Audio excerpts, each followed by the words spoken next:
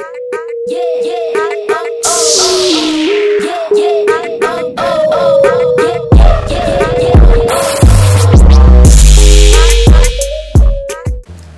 welcome back to the channel.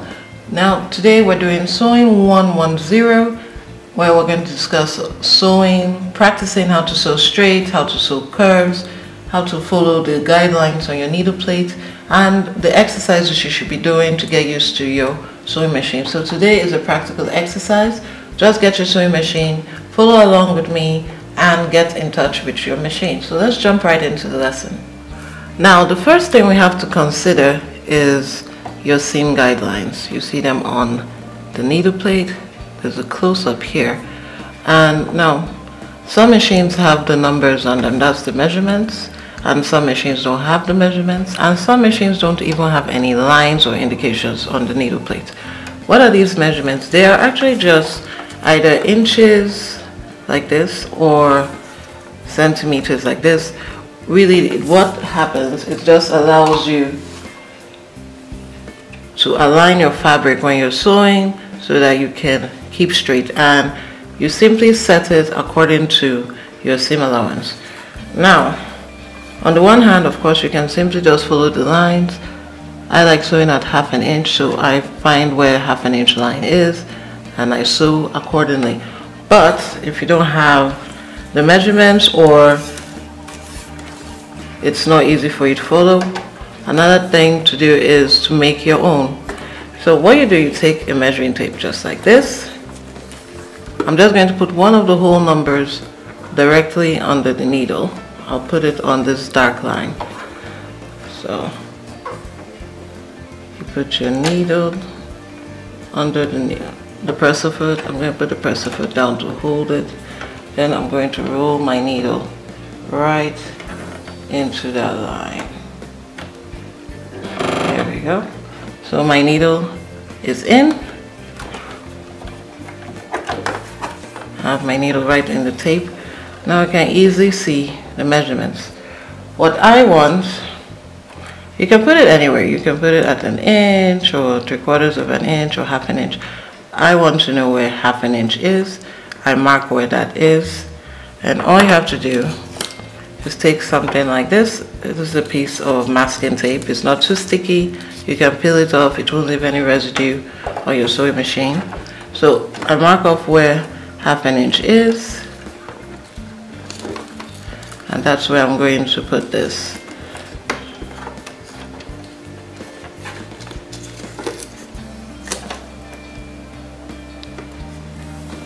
So there we go.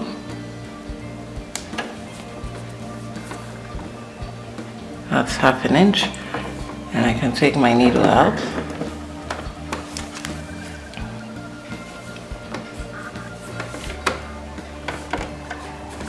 Now with this done, all it means is that now you can easily see where your seam allowance is, and when you're sewing you just have to align your fabric with that tape and you're done. So that makes it very easy. It's a good visual for everyone, especially when you're just learning and you're practicing. When you get used to the machine, after a while you don't even need to do that. And on the alternative, you can always buy like a magnetic seam guide, like an accessory, and put it on your machine. The very first thing is you should have threaded your machine. If you don't know how to do that, there's a link. Once you have your machine threaded, I want you to set your stitch length to 2.5 or 10, depending on your machine. So that's just your default stitches, and that's what we're going to work on. Now I have a piece of fabric here. I want to suggest, for practicing, you should use plain woven fabric, nothing flowered or striped or anything, just plain, so that you can see your stitches, and something stiff that doesn't stretch, like poplin. A simple poplin like this is easy to use and it's not slippery. If you're going to use lining fabric, get something of a similar texture. You just want something stiff and easy to work with. You can use Ankara, but the print on Ankara tends to be busy unless you can get a plain Ankara. But for practicing, poplin is cheaper and it's easy to get. And of course, if you have calico or muslin fabric, that's okay too. Now we've already sorted out the issue of your seam guidelines. What you do, you put your fabric, I'm sewing at 1/2 inch. You put your fabric under your presser foot. Now your presser foot should be up, your needle should be up. I'm just going to put the fabric and align it to my guideline here and start at the beginning. Then you put your presser foot down, be deliberate. You put your needle down. If you have a needle up and down button, you can press that. Or you just roll your hand wheel in this direction towards yourself till the needle goes into the fabric. Now you're ready to sew. You start slowly, just step on your presser foot very gently. Now, another thing you can do when you sew for 1 or 2 stitches, we're going to back stitch and lock the stitch. So you hold your reverse button or your reverse lever, whichever you have on your machine, and sew backwards, and then you continue sewing straight.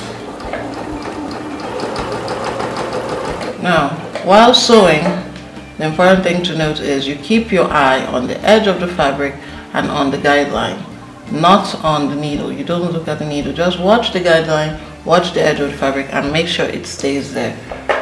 And that will guarantee that you sew straight.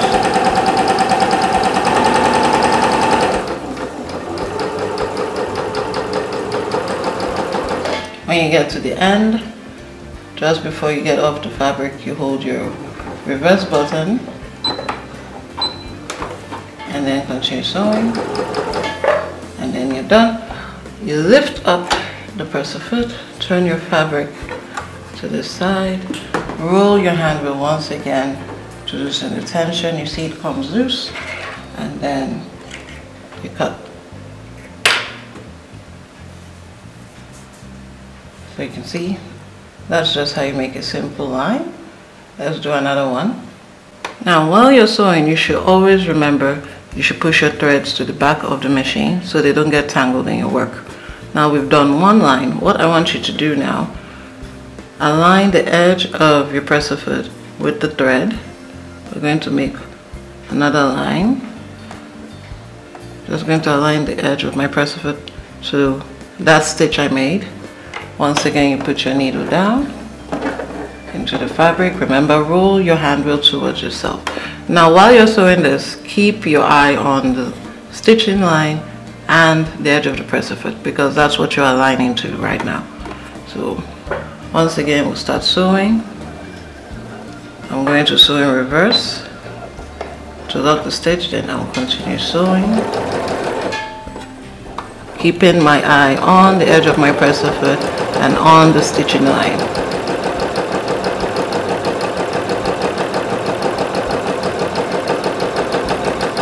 When we get to the end, we'll back stitch again, hold your reverse lever, sew a few stitches backwards, 1 or 2 stitches, and then sew forward, and you've locked your stitch.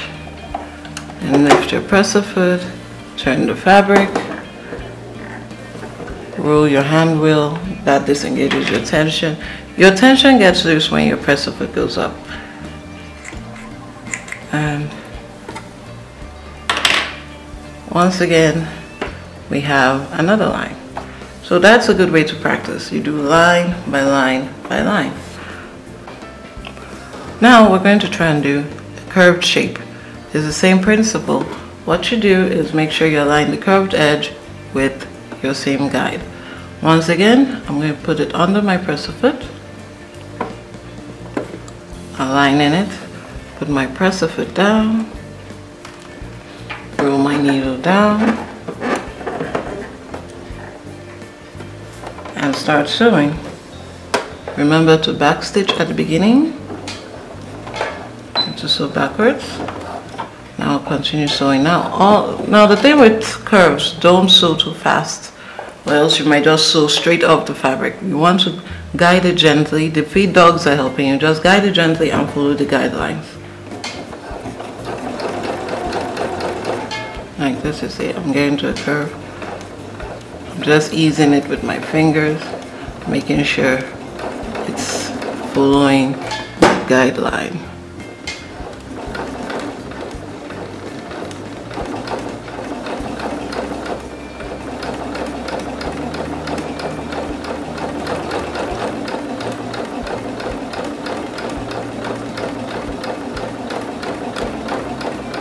just trying to maintain an even balance.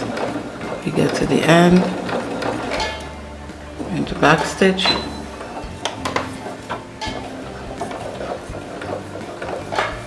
Okay, lift your presser foot, turn your fabric, lift your needle, it comes out, and cut.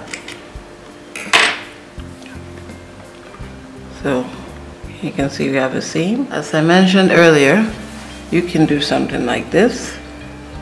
Just draw on a piece of fabric and just follow the lines and practice. Should we try that?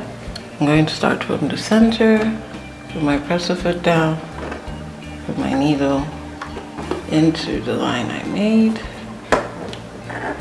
And now I'm going to start sewing. I'm not going to backstitch. This is just for practicing. Backstitching or using a reverse button is to lock a stitch. You don't need to use it if you're testing something or if the stitch is temporary and you're planning to remove it. But you use it when you want to make permanent stitches. Now I'm just going to try and follow my curved line carefully. Now in this case, I am turning the fabric myself.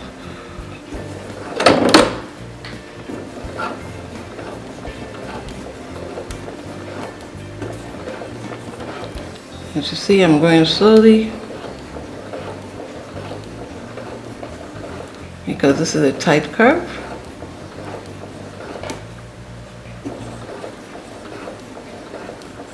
So this is a good exercise. If you can sew slowly, you are already there.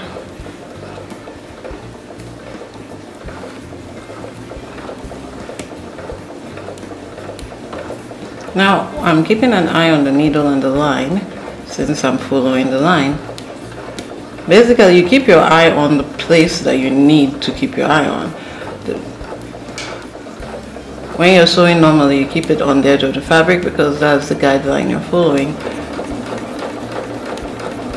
I'm picking up speed.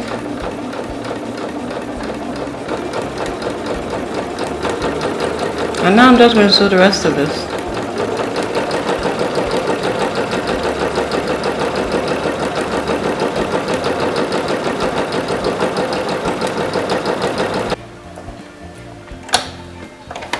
I'm done.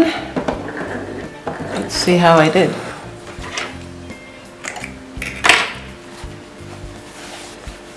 So those are my practice lines. I came out in a few places, but at least I'm going in a round. So you just keep on practicing. I guess even I need a little practice. Now to sew corners, you already know how to sew straight. Once again, let me align my fabric here.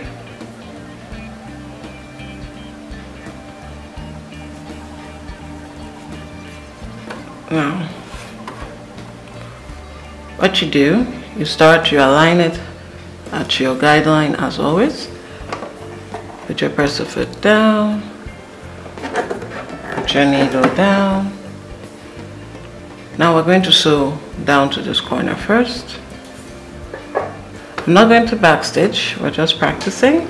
So I'm just going to sew straight down to the corner. Now, I am sewing at 1/2 inch seam allowance, so what I want to do, I have to make sure I stop at 1/2 inch here so that when I go this way, it's the same measurement.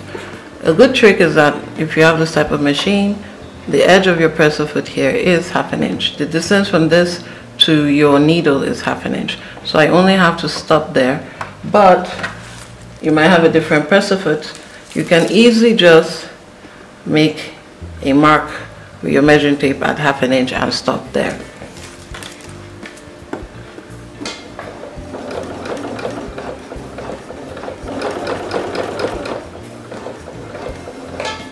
So I am at 1/2 inch. What I'll do is make sure my needle is down in the fabric. If it's not down, roll it down. Then lift your presser foot, turn your fabric, align it with the guideline like that. Put your presser foot down. As you see, I didn't lift my needle. Put your presser foot down and continue sewing.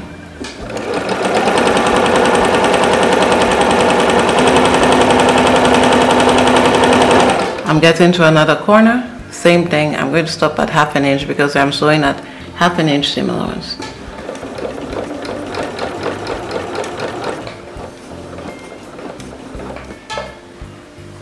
Once again, leave your needle in the fabric, pivot or turn your fabric, put your presser foot down, and continue sewing.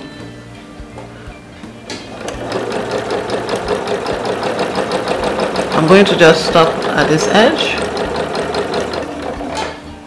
So I'll lift my presser foot up, bring out my fabric. Here we go. So you can see that's how you sew a smooth corner, and you keep your seam allowance even all around.